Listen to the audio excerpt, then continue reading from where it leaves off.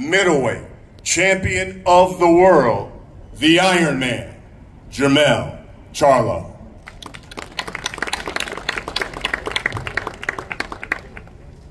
We're here, baby. It's lines only. I just gotta say, I really appreciate Canelo them and his team, Eddie Reynoso, the whole Canelo team. I appreciate Derek James, Juan Guzman.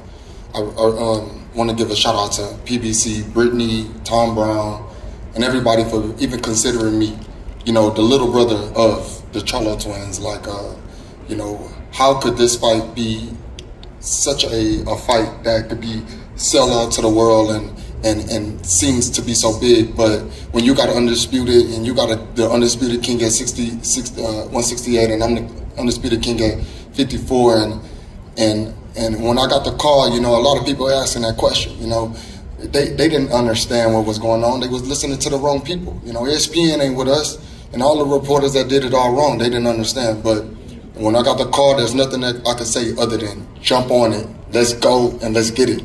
Because my whole career has been about almost chasing Canelo. You know, like Canelo been a top guy for a long time.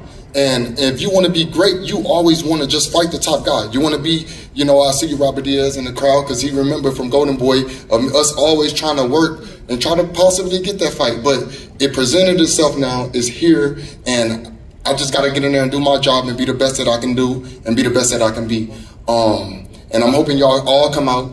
You know, get your tickets on AXS.com. Come to T-Mobile Arena. Y'all follow us. Tune in. All access. Tune in. Y'all, it's gonna be exciting. We're bringing boxing back to the best that it could be this year, and we're gonna give y'all a bang for y'all buck.